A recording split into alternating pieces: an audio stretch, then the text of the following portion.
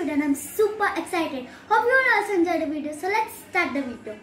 So this demonstration is called the elephant's toothpaste. This chemical reaction produces a large foamy mess which looks like a toothpaste squirting out.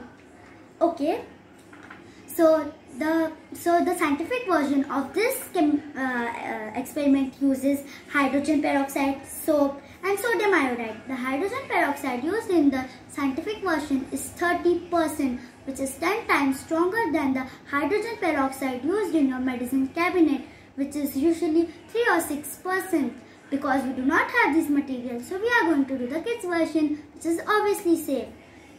So the things we need are a plastic bottle, activated yeast, hydrogen peroxide solution, dish soap and food color. So now I am going to tell you how to prepare activated yeast.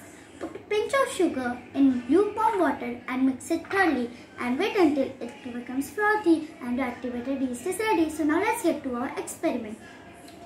So first I will pour some hydrogen peroxide solution in the plastic bottle. I am using 6%.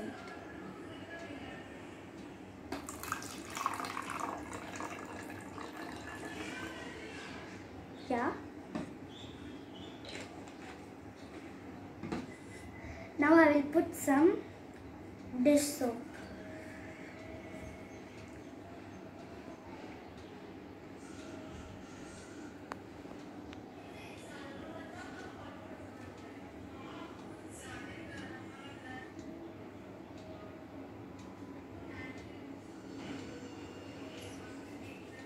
Then I will mix it a little.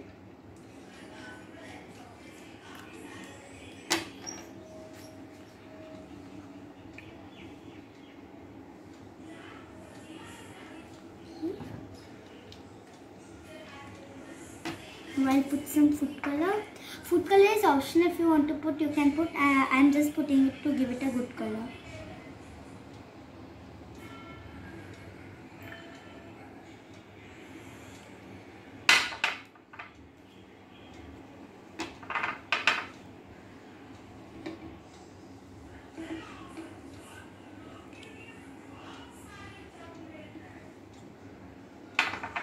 Then I will mix it a little. And then last, to finish my experiment, I will put this activated yeast.